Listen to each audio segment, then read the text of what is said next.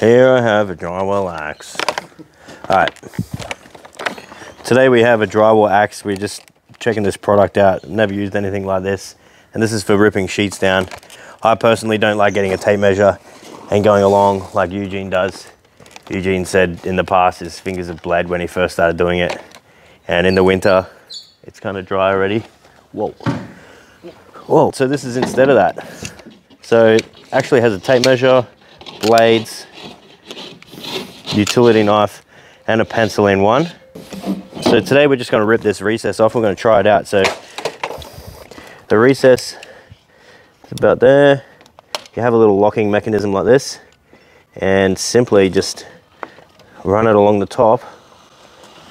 And to cut drywall, you only have to score the top edge of the paper. And this will give you a nice rip, and it doesn't hurt your fingers. Sits at the top of this tape here.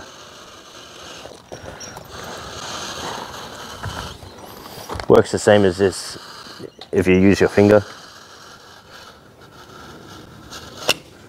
Like that, and gives you a nice straight rip. It could be longer, you might want to do it up here. We're not going to do that now.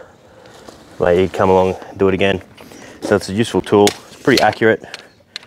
So yeah, we might use it if it's around, definitely. If I have to rip sheets, I'm going to use it. I don't like using the tape measure. Eugene just rips them down like there's no tomorrow. And obviously, yeah, once you've got it cut, you just flip it across like that. And if you cut it from the back, it's a lot neater and it doesn't go everywhere.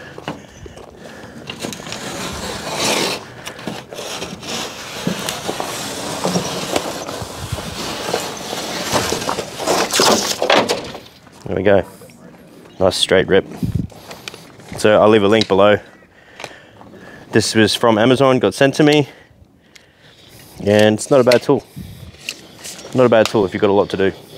And if you've got sensitive fingers like mine. But not like Eugene's Gorilla Grip fingers.